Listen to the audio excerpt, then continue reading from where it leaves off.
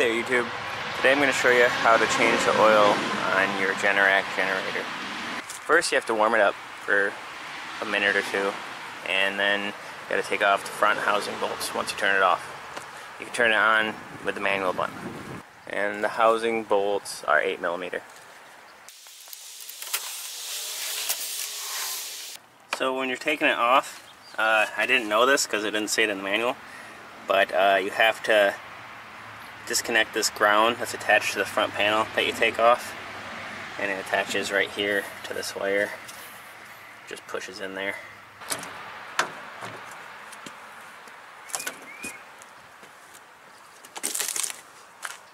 Alright, so I'm going to disconnect the negative battery terminal, not the positive, to make sure it doesn't kick on when I'm working on it. You don't want to do the positive because it's negative ground, so if you bump the wrench on the frame it'll spark, so yeah, negative.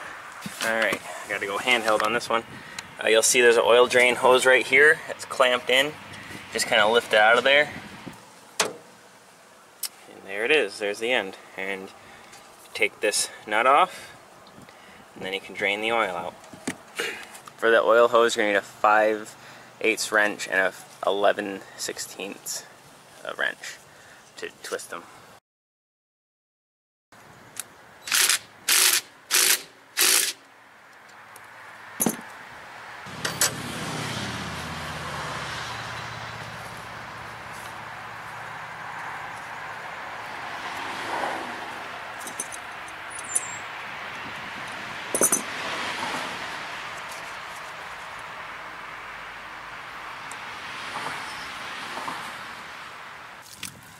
That does not look good.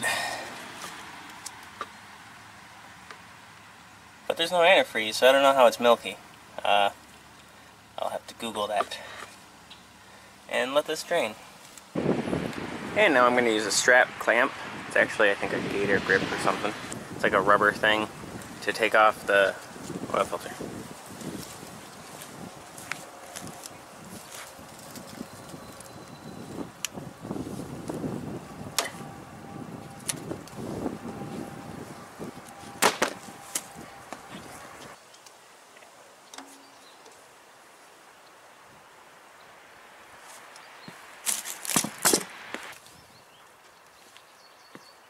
Coating the oil filter with a slight bit of oil.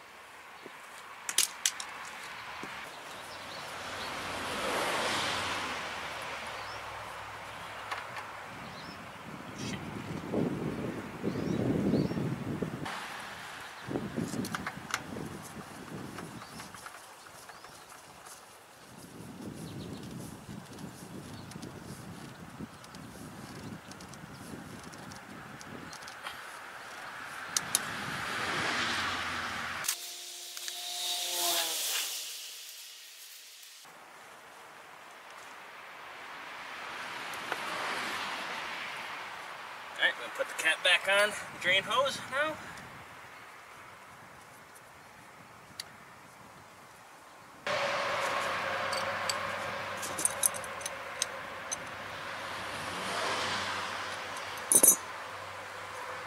The genuine Generac kit even comes with a funnel.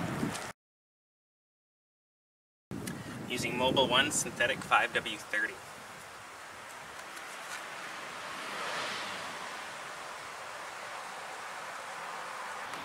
Sucks. A little piece of paper was about to rip off and go into the engine, so I guess I'll do it the old-fashioned way.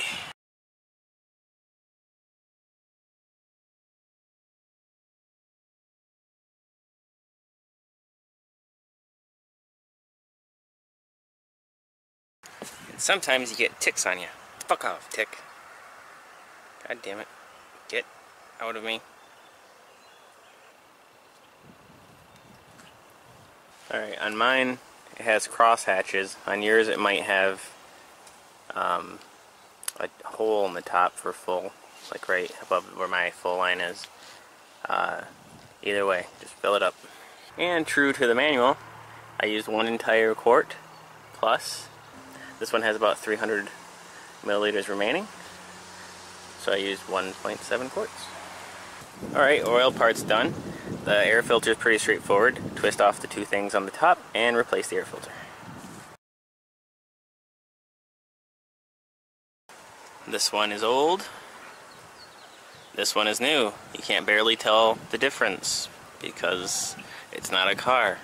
But there's little fibers here that are in this air filter that this one does not have, so it caught something. And I haven't changed this air filter in what was it, 2012? 6 years.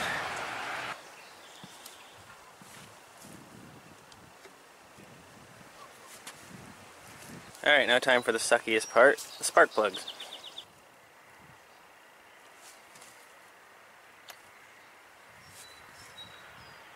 This one's easy. It's a 3/8 spark plug. Right, socket.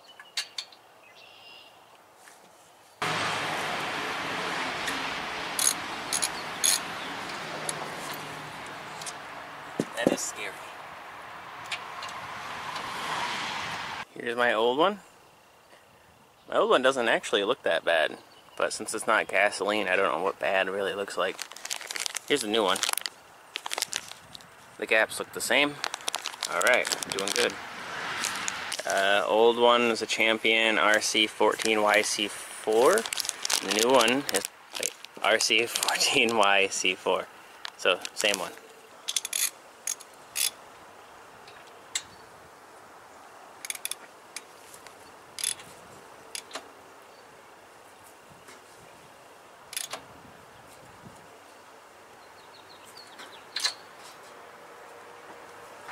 Dielectric grease. Alright, I don't have any dielectric grease, but you should definitely use it if you have it. Just be more prepared than I am. Alright, and the last spark plug, the second spark plug, is on the exact opposite of the engine. You can see it down here. It's a pain to get to. I'm not looking forward to it, and I'm definitely not going to be able to get it on camera. So, I'll give you tips after I'm done. And here's my other spark plug condition. To get it out, I had to use a 3/8 spark plug socket with a 3/8 union and a 3/8 wrench. And I made sure that this was straight, because if you try to take out a spark plug and it's cocked, you might shear it off in the head, which is exactly the worst thing that could happen. Alright, and don't forget to put the spark plug boots back on until they click.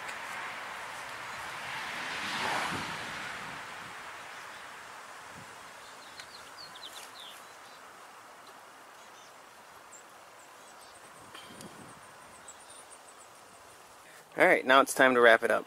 Go ahead, make sure you got oil in the engine, spark plugs in, boots on, oil filter on, air filter on, cap on drain plug, drain hose stored away, and then reconnect your negative side of the terminal. Put the cover back on.